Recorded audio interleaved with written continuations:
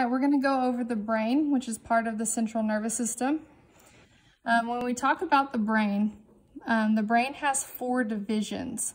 This outer division, which is the largest, is called the cerebrum. If I turned it posteriorly, you can see the cerebellum. You can also see the brain stem. That's 3 of your divisions. Now, if you open up your brain, oh, there's one from a tag.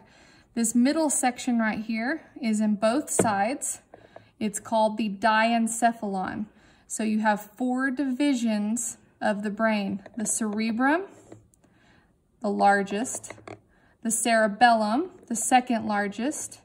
On the inside, your diencephalon on either side, and then your brain stem. Now these are mirror images of each other, but when you cut them in half, they look differently.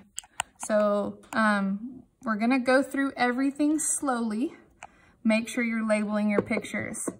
Now, an important thing to note on the cerebrum and for the spinal cord is a couple of definitions. Anytime you use the word fissure, a fissure is a deep depression. So when we look at the 2 cerebral hemispheres, right here is a fissure called the sagittal fissure. Now, on the back, to divide the cerebrum from the cerebellum, here and here is called the transverse fissure.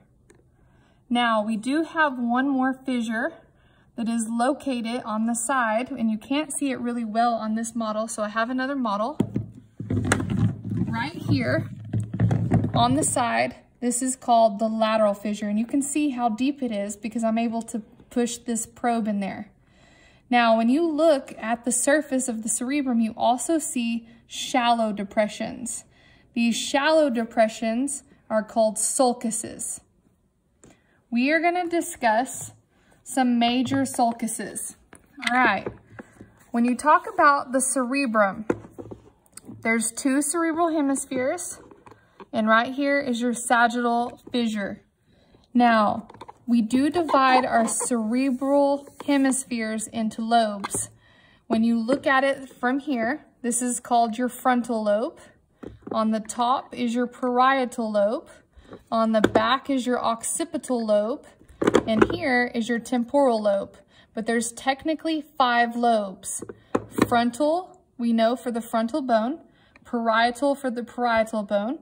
Occipital for the occipital bone. And temporal, but when you go deep to the temporal lobe,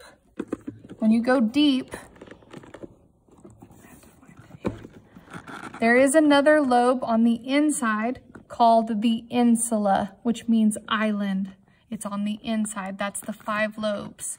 Frontal lobe, parietal lobe, occipital lobe, temporal lobe, and insula.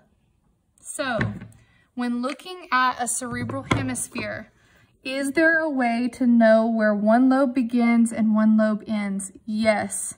What you do is you look at the top. This right here is called the central sulcus. Your central sulcus is going to divide your frontal lobe from your parietal lobe. The central sulcus is the line that divides it here. Now, your frontal and parietal lobe are divided from the temporal lobe through the lateral fissure. So that's literally the line that divides frontal and parietal from temporal. Now, on the back, to divide the parietal from the occipital, this is called the parietal occipital sulcus, which divides the parietal lobe from the occipital lobe. So all of this is part of the cerebrum. We've got 5 lobes, we've got sulcuses, and we've got fissures. Now we're gonna move to the inside. When we look at the cerebral hemispheres, literally to cut a cerebral hemisphere in half, you would have to take a knife and go through the sagittal fissure and cut through this structure right here, which is called corpus, which means body, callosum, and it's hard. So we divide your brain cerebral hemispheres by taking a scalpel and cutting through the corpus callosum. The corpus callosum. That's all part of the cerebrum. Now the cerebellum's pretty easy. You just need to know cerebellum. When talking about the brainstem is broken into 3 major divisions. This top section is called your midbrain. This big enlarged sections is called the pons. This little section below the pons is called the medulla oblongata, just like from Waterboy. And then your spinal cord continues off of the brainstem. The diencephalon. The diencephalon is broken into 3 major regions. This little dot right here is the thalamus.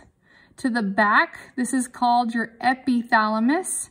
And then below is your hypothalamus. Now your hypothalamus is going to be connected to a gland right here called the pituitary, which is broken off of this model. So if we looked at another model, this is the diencephalon, a division. You have your thalamus, your hypothalamus, and coming off of your hypothalamus is the pituitary gland, which looks like a little cherry. Pituitary, so my students usually say pituitary to help them remember. And then in the back, towards the epithalamus, this little pink would be the pineal gland right there, which looks like a little pine cone or a little pine nut, and it basically comes this way. Okay, that's the diencephalon. You have your thalamus, hypothalamus, which would have the pituitary gland, your epithalamus with the pineal gland. Again, to review your brainstem, midbrain, pons, medulla oblongata. The last thing I really need to cover are ventricles. This right here is called the lateral ventricle. Your third ventricle would be here. So you have 2 cerebral hemispheres, so the first and second hemispheres, which are the lateral ventricle. Your third ventricle, and in front of the cerebellum, your 4th ventricle. And this little duct right here, which connects your ventricles or your hollow cavities in the brain, is called the cerebral aqueduct. And I think I covered everything. Make sure you're labeling your pictures.